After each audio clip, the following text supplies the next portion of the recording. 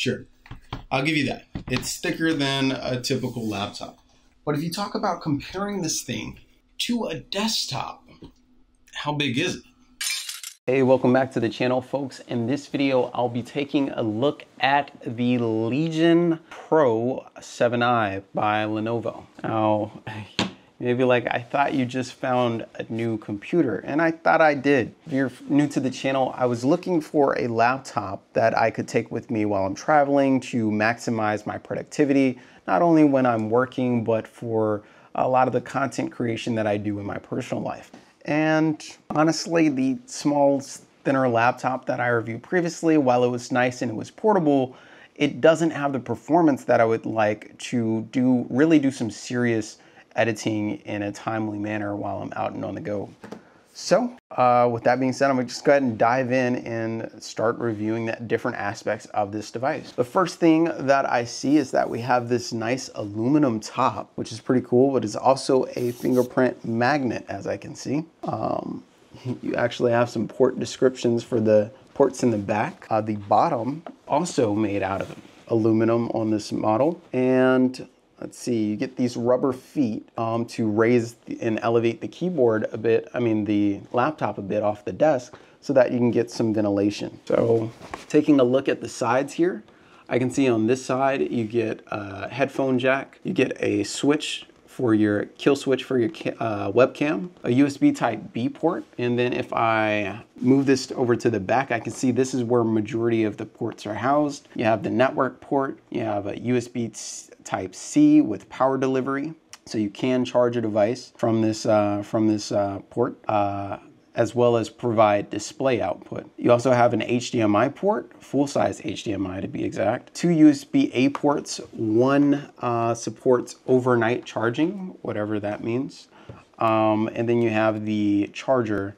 that you'll use to charge this laptop itself. However, it is nice to note that you can charge the laptop using this USB-C port if you need to. Just note that since a lot of the components in this laptop are pretty beefy and require a lot of power, your performance will be degraded if you're not utilizing the proprietary charger that comes with this device. On the left-hand side, we can see we have a USB-C port that supports Thunderbolt 3 or 4, I'll have to double check, and then another USB-A port. So that's pretty cool. You get 4 USB-A ports as well as 2 USB-C ports. That's freaking nice. Finally, a company making a laptop that actually has ports that make sense. Like, if you're gonna build something of this size, at least give us all the ports that we can dream of. You know, one more USB-C port would have been over the moon, but I am so satisfied with the amount of ports that this thing has. Let's see if this thing supports the one-hand hinge open, and it does. But as much as this computer weighs, I'd be surprised if it didn't.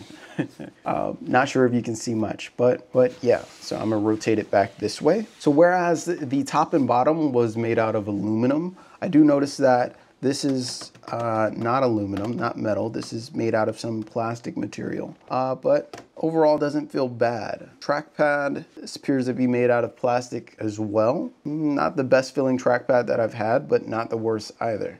And then over here, we have the Lenovo keyboard. Just about a full-size keyboard with a numpad off to the side here. And then you have the arrow keys that they drop down to actually make it full size as opposed to bunching it up just to cram it in that space. So that's pretty nice.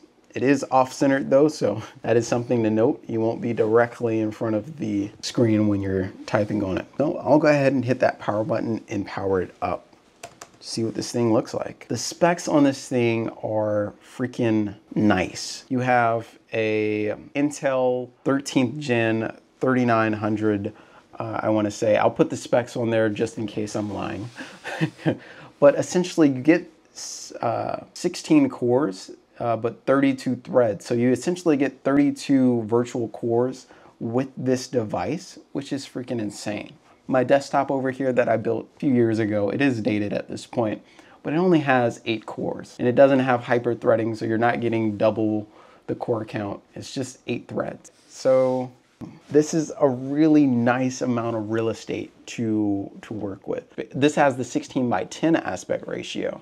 So you're getting a lot more vertical real estate than you would on a traditional 16:9 laptop that maybe supports a resolution of like 1920 by 1080 or 2560 by 1440. The resolution on here is 2560 by 1600, and you know, it looks damn good, if I must say. But yeah, this is a pretty solid keyboard to type on, I must say. Even though I don't have anything going on right there. It's very similar to my work laptop.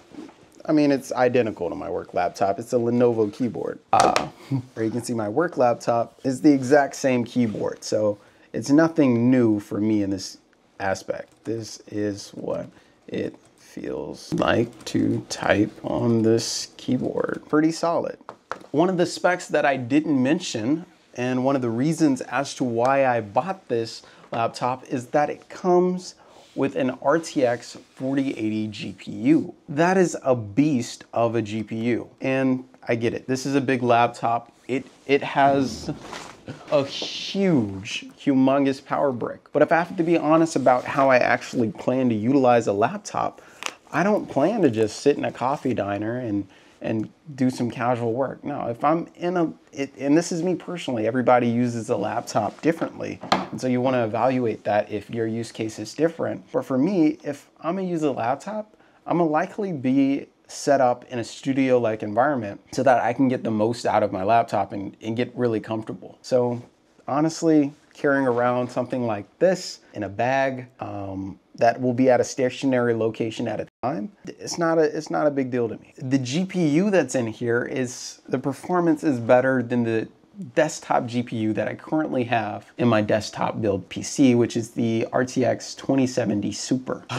I figured if I was going to upgrade my desktop while looking for a laptop, I might as well get a laptop that can replace it. You know, something that I can utilize while I'm here or take with me because it offers that portability with the size that it is. It's not as big as an 18-inch, something that you couldn't even cram into a bag. But it is on the heavier end. That's one of the things that I want to test, is how difficult is it to put something like this in a bag. Here I have a 15-inch backpack. Let's see if this fits. It may or it may not. Here we go, by the way. This fits in this bag. Now it is cutting it close, but you know, it fits in the bag of a 15-inch. That's pretty portable. And that's just one section of this bag. So tons of room to add in other stuff, battery and so forth, and whatever you need to travel with it. So to me, I think that's pretty nice. Would I recommend this to somebody? I think it's one of the best laptops that you can get for your money at the price point that you can. Like, I was able to pick this up on eBay for about $1,700, $1,800. Like, you have a lot of laptops that feature the specs that this laptop has that cost like $4,000, $5,000, upwards to $6,000 and even more, which is ridiculous and something that I'm not shelling out for a laptop. But what's even nice about this laptop is that it's user upgradable, which means if we pop off the bottom plate here, you'll find that you can upgrade the storage, the RAM, Wi-Fi card. So you don't have to buy it with the max specifications, where you have some laptops that, you know, what you buy is what you get because it's soldered onto the motherboard. In this case, you can get this with 16 gigs of RAM, upgrade the RAM to 64 if you want, upgrade it to 32 if you want, if you don't need 64. But just to know that that is an option is pretty nice to have. And one of the reasons that drew me to purchasing this laptop at the price point that I did. If you do want to check out this video, I will have affiliate links in the description. So if you purchase using the link, a portion of what you spend will come to the channel, of course, no cost to you. And that's just what helps me keep pumping out these tutorials and doing these helpful reviews for you guys. As always, folks, if you enjoyed the video, subscribe to the channel, like the video, and I'll see you on the next one. Peace.